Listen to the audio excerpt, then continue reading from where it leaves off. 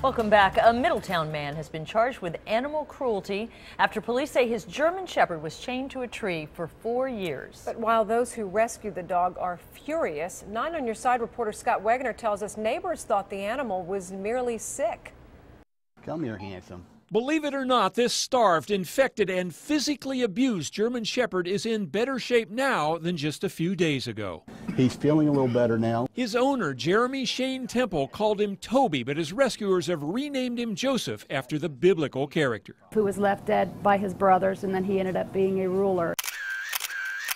Here's how Middletown police say they found Joseph chained to a backyard tree, apparently for 4 years with little food or water. Meg Malampy is a volunteer for the Progressive Animal Welfare Society, or PAWS. She says fleas were eating Joseph alive. When I gave him a bath, the blood just ran off of him. Michael Geigus, the manager of the Westchester Veterinary Clinic, was shocked. There's no excuse for this, none. I mean, you can see this is the worst case of abuse I've seen here.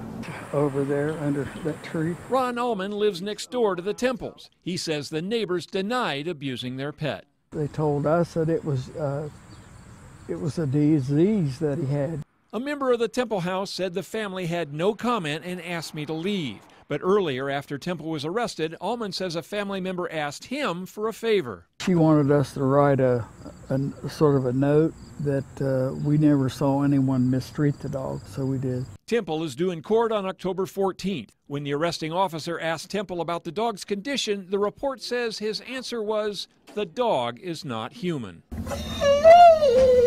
Scott Wegener, 9 on Your Side, Middletown. And some good news here. You see he's getting some good care. Joseph is expected to make a full recovery.